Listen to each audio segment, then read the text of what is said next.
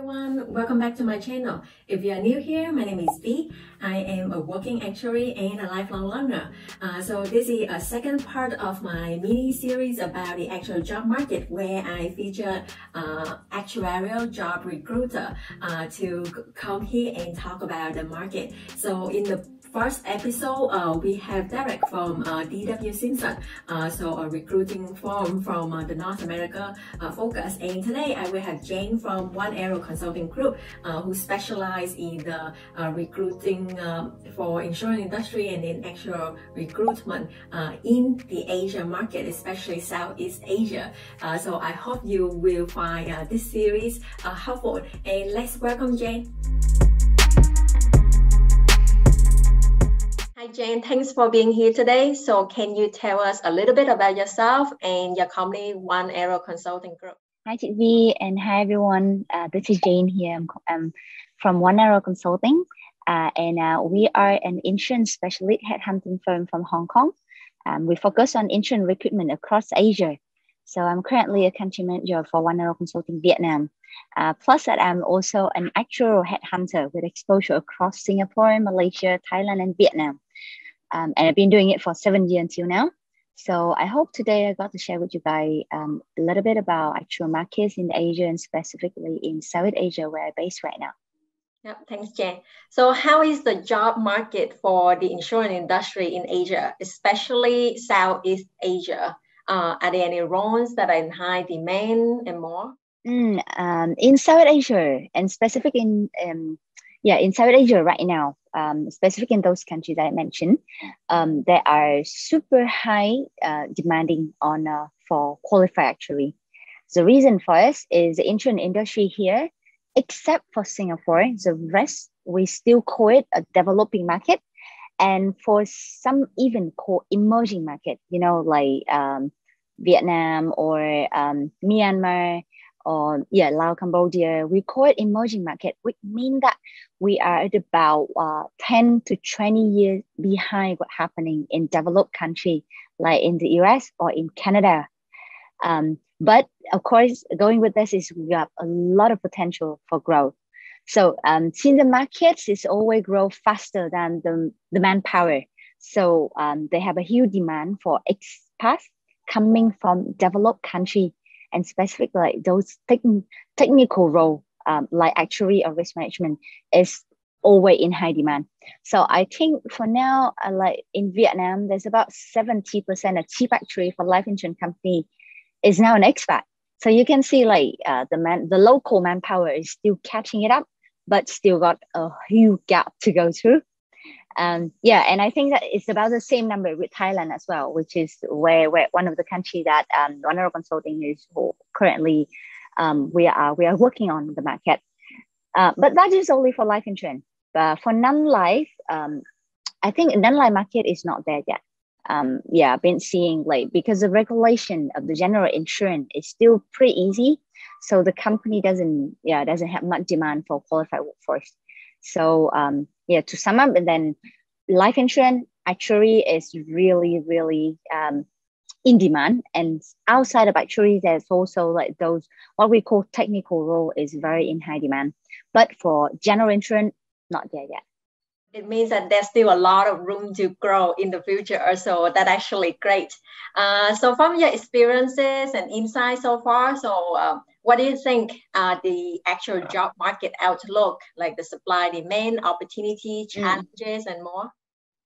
Okay, so the good thing about this market is that if you're coming from a developed country, it's like you got to predict how it look in 10, 20 years, and you have a chance to make the change in the whole in a life insurance company in the future. So it's like you see what happened in the developed country and you go back.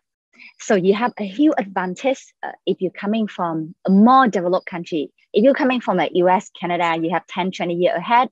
If you're coming from like country like Singapore, Hong Kong, you get about 10 years ahead. So it's like you do see what is gonna happen. And if you bringing your experience from a developed country back to an emerging country like us, So and imagine that if you have that power to make the change and set the game back to zero and make the change that you can't do before. So that was cool thing, is it? So that is an opportunity of like also actually who is outside and also have a little bit of experience, exposure to the country that is like what we call developed market. So a lot of opportunity to utilize your experience and exposure. Of course, the challenge is still there. One of the biggest one I see is the lack of manpower. Actually, in developed country, in developing country like us, got to do a lot of work because we are always in a lack of power. So and of course, plus is where the capacity is not there yet, because actually in those developing country, they are not being like they're always in a shortage manpower situation. So that's why they can't really spend their time to work and study at the same time. So the capacity is still growing, but in a lot slower pace than in a developed country. That's what I see. So that's why you gotta be very able to adapt, not just to the new working culture, but also to the new kind of resource. So what we always say in those insurance company and specifically in actuary team is that we work with what we have. Let's see what the resource that we have. We're always in need of like good and new resource coming in to solve the problem. But if we don't have, we work with what we have. So that's one of the opportunity. But challenges going along with that. So another opportunity I see is that the non-traditional market, actually job here is not well developed yet. So you don't have a lot of roles that is non-traditional actually. So therefore company will value people with both traditional and non-traditional technical skill as long as business sense. So you are able to bring actually work to different other aspects of the business. And of course, the challenge with that is you will have to be able to influence the business to look at those new aspects.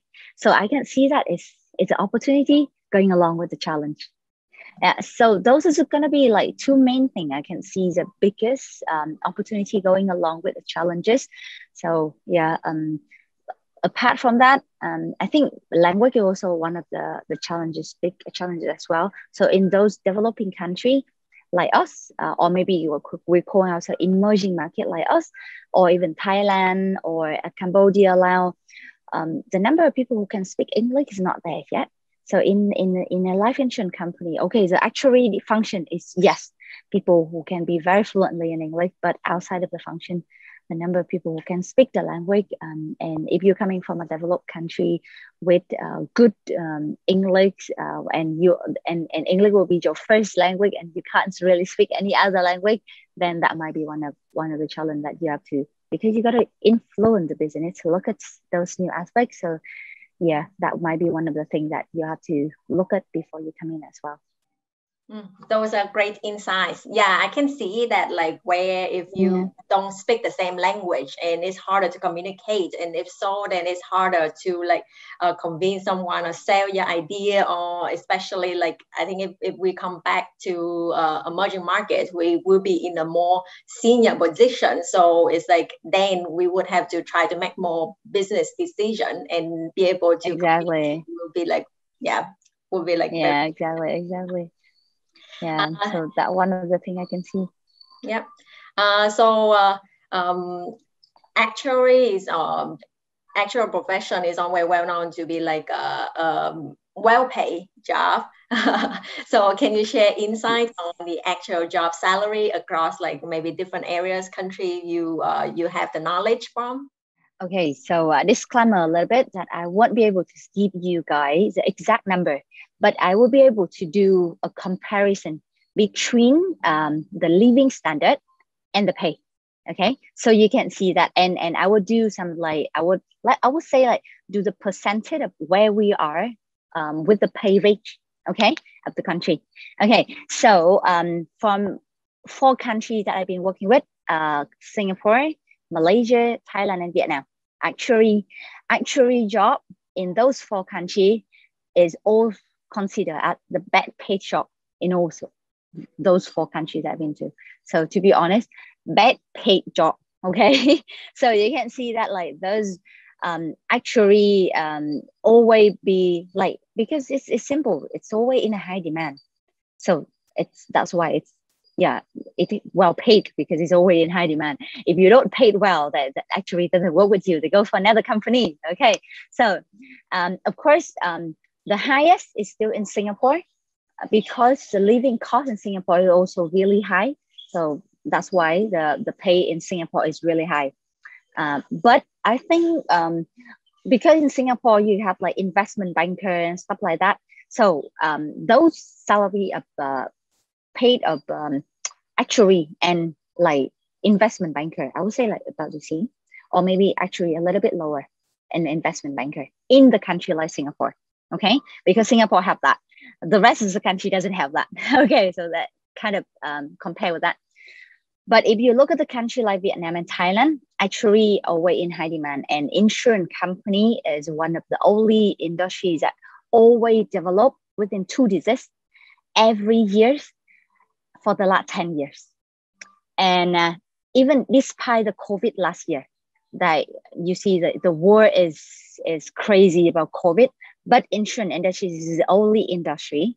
I think one of those one of those 3 industry in Vietnam that the growth rate is still like this. Okay, so that's why you can see the company developing at this, but the manpower is not there yet. So, and specifically when COVID happened, you can't transfer people from other country coming to the country like Vietnam and Thailand. So they have to push up the people who are locally up, and that will put the salary up to a next level. So if I tell you that what happened in the situation, you can imagine that the salary of, if you are qualified actuary here in Vietnam, you'll be paid very well, because there's solely the handful of young qualified actuary in Vietnam. So if you are qualified actuary, and if you have the exposure in Vietnam, or if you are even speak the language, for example, you are Vietnamese but working overseas, you will be like, I would say you will be a gem here in Vietnam. Everyone will look for you, everyone will want you, and they will pay you well for that. So, and of course, with the living cost in Vietnam and Thailand, actually is having a premium lifestyle. They always have like in a top 8 in the market. Yeah. And when you do well in actuary, and when you actually a qualified actuary, then you have a very premium lifestyle in those emerging countries like this. Yeah, that's why I can tell. You can imagine that, like if you want more information about those market and want like exact number and stuff like that, you can always reach me out on LinkedIn or email. I'll send you some salary survey, or maybe you can do some quick research on salary surveys on Vietnam or Thailand. You can see that how much is actually being paid right now. That's interesting about the actuaries comparisons with investment bankers, because like investment banker, he make a lot, but they work way much more than the actuary. So I hope it's not like that. In the country like Singapore, it's I think like actually here not like, I think the workload is not there, not like compared with investment banker, but for actually they have season. So when the peak season on, yes, you probably will have to work like an investment banker. But when it's off season, then yeah, maybe you're chilling a little bit more. Yeah. I guess like it's kind of interesting, because I got a comment on my YouTube channel about from an actuary working in Asia, and they said like he was so frustrated because he's saying that like the Western actuaries are always praise about how good work-life balance we have, and we still make a lot, and then maybe still work 40 hours per week, maybe 50s, and then he say like, but it's not like that for him. Yeah. So but as you say, it's the lack of manpower. So when you don't have many people with like specialized knowledge and expertise, then you don't have the team to support then you actually have to do it. But it's come with opportunities and learning and stuff. So it's just, I guess, whether a person, what they're looking for. Exactly. Yeah, I always say that like if you are young actually, and if you want a bigger exposure and like exposed to everything, you go for Asia because they have everything lined up for you. You just need people to take like put the hand on it. So if you're young, if you're like still have a lot of energy in you and still want to go for it, the learning cup is there. Like that's why I do see a lot of young actuaries go for Asia country for like 2, 3 years, 5 years, and actually gain a lot and then go back to developed country and have the whole full view of like I think like exposure of like how an actuary would work, and they can handle all the situation actually. Yeah, I feel old though, so You have a stay here. Yeah, so much great information. Thanks for sharing so far. So last but not least, do you have any advice for job seekers? Well, I would say I think this is one of the sentence I've been thinking all the way. If you like the sun and you can suffer the heat with a little bit of adventure in us, I think South Asia will be an excited journey for you. Yeah, if like all you need is a little bit of adventure at heart. Of course, a lot of information. If you need a lot more information, as I mentioned, you can always reach me out on LinkedIn or via email.